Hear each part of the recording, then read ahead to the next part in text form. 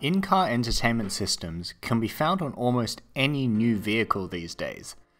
These not only include features like Bluetooth, but more advanced models have GPS, Android Auto, and Apple CarPlay built in. But what if you drive an older car like me?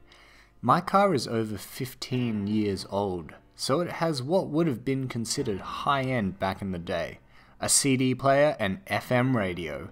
So I decided to upgrade it with a built-in touchscreen navigation system and media player built on the ASUS Tinkerboard. So what do you need for this project? First of all, you need a Tinkerboard, the single board computer from ASUS. I really like the versatility of the Tinkerboard, but also the ease of use. It uses completely standard interfaces like HDMI and USB and can run on Android, making compatibility quite simple. You can use something like a Raspberry Pi for this project, but I like the ability to install Android apps on the Tinkerboard, which will come in handy later. Additionally, you'll require a touchscreen for the Tinkerboard. I chose this 10-inch 720p display, which I got shipped from China. This requires both a HDMI and USB connection, but is supported by the Tinkerboard without requirement for additional drivers, which is quite handy.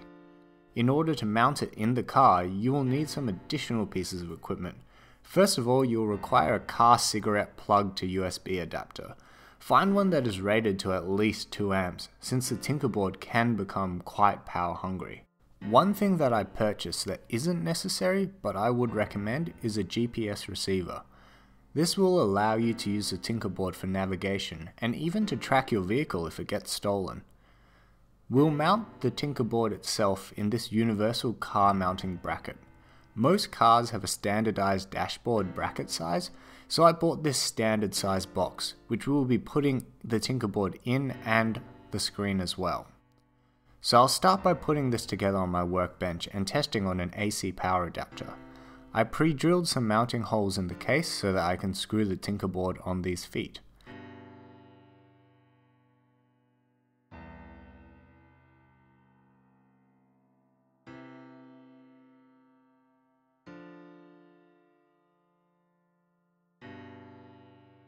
Let's move this to the car. The first thing you should do, now that we're trying to mount it in the car, is to take the negative terminal off the car battery, so we don't accidentally short circuit anything whilst we're working on the dashboard. Now every car has a different method of taking apart their dashboard, so check with the manufacturer. If you're routing the cables internally, you should be able to find the power cables inside your dashboard. If you're routing it externally, it's just a matter of finding that 12-volt cigarette plug that's closest to the front. Once you're done, reconnect the negative terminal in your car and start it up.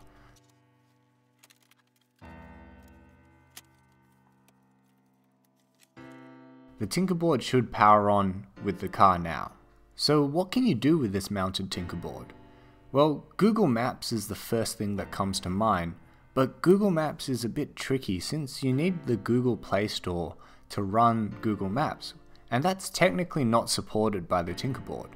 You can install the Play Store, but personally I think that's more effort than it's worth.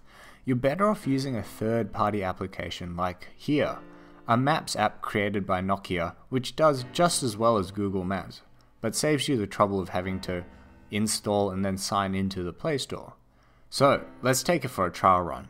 It's a bit hard to see, but the screen now shows my car's location and can be used to give navigational instructions. A few things to consider if you want to try a project like this.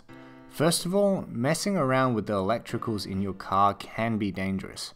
Cars run on 12-volt power, so a short circuit probably won't hurt you significantly, but you can damage the car's electricals, or more commonly, blow out a fuse. Now, you might be thinking, why don't you just hook up the Tinkerboard to the amplifier so you can use it as a music player as well? Well, you can, and if you have an amplifier with an RCA input at the back, it's quite easy to do.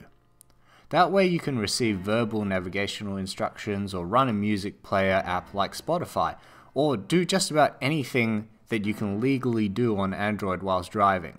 That's what I did for a short while, but unfortunately whilst I was doing some tinkering, I caused a short circuit which blew out a fuse in my car, but also took out the audio chip in the Tinkerboard, so it's no longer able to put out audio out of its headphone jack.